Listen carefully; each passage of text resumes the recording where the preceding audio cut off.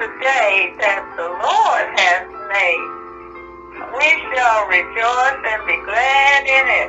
Hallelujah, hallelujah. To God be the glory for all the good things He's done in our lives.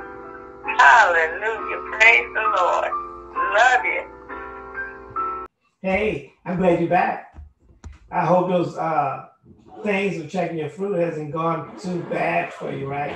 I know you realize it's not as easy to do that, but you know what? That's expectation that He has for us. And the thing is, it's Him that does the work in us. So don't get wrapped up, tied up, and tangled up because you haven't arrived in bearing your fruits. I think it's easier matter of fact, I think it's easier to work on bearing fruit than trying to work on how well you can quote the scripture, how well you can do the church dance, how well you can sit there and show up every Sunday and every time the door open. I know that it's easier to work on bearing fruit than trying to be religious.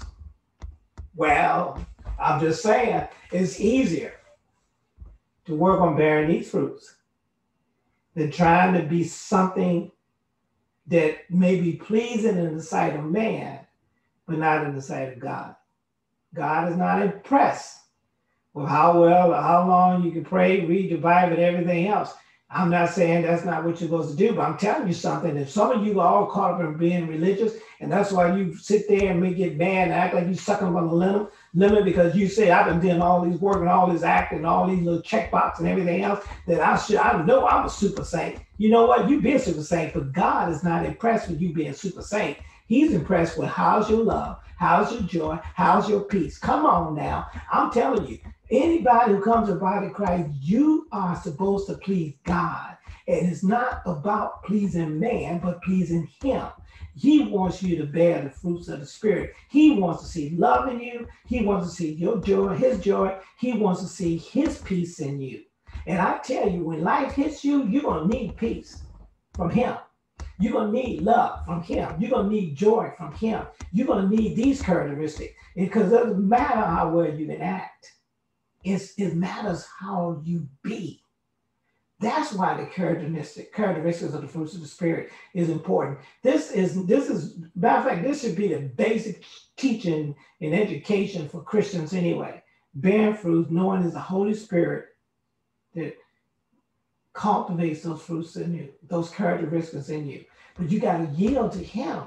Have you checked your fruits today? What are those fruits? Just in case you knew and you didn't see it before, let's go ahead and put it down here. I'll show you what it is in Galatians 5. It says in verse 22, but the fruit of the Spirit is love. We're talking about the fruit of the Spirit. Not you, not the world, but the fruit of the Spirit, the Holy Spirit, is love, joy, peace, long-suffering, which is patience, gentleness, goodness, faith, which is faithfulness, meekness, temperance, which is self-control. Against such there is no law. That's what we want to sit there and work on, because a lot of things that we get in trouble with because we lose self-control. And just don't tell me this. Look, let me tell you something before you read it on patience. None of these things are easy.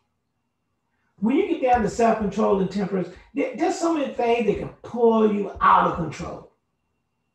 You can sit there and you can be attracted to somebody that you don't have no business being attracted to, and it tries to pull you out of control. Some people are attracted to money. And they do. The next thing you know, they're caught in doing something they shouldn't have done because they lost control, because they yield to the desires opposed to being in control by the Holy Spirit. And if you do get out of control, the blessing of God and the grace and mercy of God is for us to come back into control. That's what He's trying to do. I mean, so I'm telling you, any of these characteristics, if you miss it, just keep working on it. But the best thing is, as long as you're working on it, that's what God looks at. The world, well, they don't, sometimes the world says, I'm finished with you. But God said, I'll never leave you nor forsake you. And that's where that joy and that peace comes from. And matter of fact, that's what the one we're talking about right now, that peace that comes from God. That peace that surpasses all understanding. You know, the scripture I use today for that is in Proverbs 16, verse 1. The preparation of the heart in man and the answer of the tongue is from the Lord. Come on, that's what I'm trying to say. Don't sit there and try to please people. Your heart, your tongue is coming from the preparation of the Lord. It's the Lord doing the work on us, not people. Religious people will get mad at you because they're going to sit there and say, no, I'm going to work on you. Nope. The Lord is the one working on me. Verse 2, all the ways of man are clean in his own eyes. And that's the thing about it. When you get either religious people or you get the world, they think they're clean in their own eyes. But the Lord's way is the spirit, the heart of man. That's why you're talking about the fruits of the spirit. Look what God looks at. He looks at the spirit. He said in verse 3, commit thy works unto the Lord, and thy thoughts shall be established. We're going to commit to the Lord, not man. See, the Lord has made all things for himself. Yea, even the wicked for the day of evil.